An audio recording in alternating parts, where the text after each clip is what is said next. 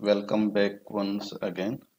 Our today's topic is programming in Python, और we will focus on user defined function. इसके अंदर हम practically एक प्रोग्राम करके दिखाते हैं आपको सिंपल इंटरेस्ट का। तो सबसे पहले एक हम फंक्शन डिफाइन करते हैं df और सिंपल अंडरस्कोर इंटरेस्ट। ये सिंपल इंटरेस्ट एक फंक्शन हम देते हैं, इसमें हम प्रिंसिपल, रेट और time, principal, rate and time, ये तीन चीजें हम यहाँ पर इस फंक्शन से लेंगे। अब इसके बाद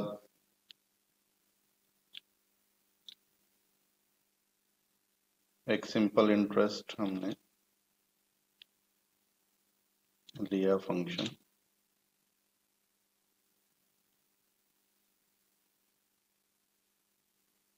इसके अंदर एस आई ले लेते हैं equal to principal into rate into time upon 100। ठीक है, ये लिया और इसको हम रिटर्न कर देंगे, रिटर्न एस आई। ठीक है, ये हमारा फंक्शन हो गया। अब इस function, this is called definition of function.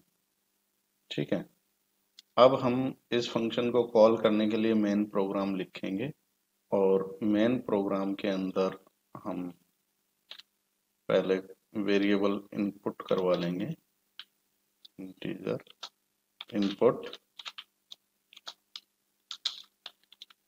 Inter principal. ठीक है, ये हो गया हमारा प्रिंसिपल। फिर रेट फॉर आर ले लेंगे, integer input inter rate. Okay, फिर उसके बाद टी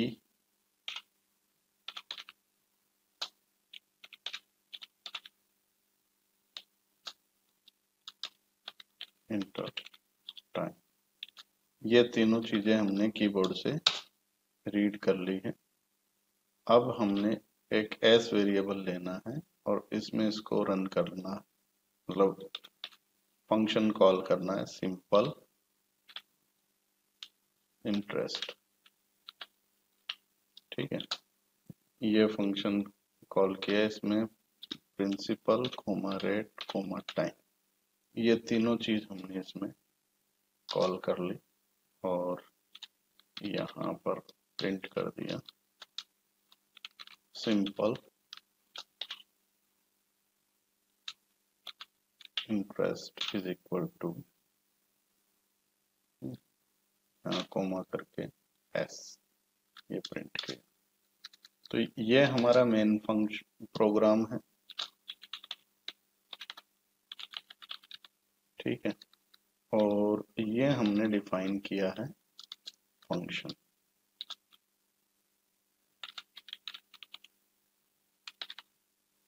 फंक्शन डेफिनेशन। ठीक है, और यहाँ पर हमने ये किया है फंक्शन कॉल।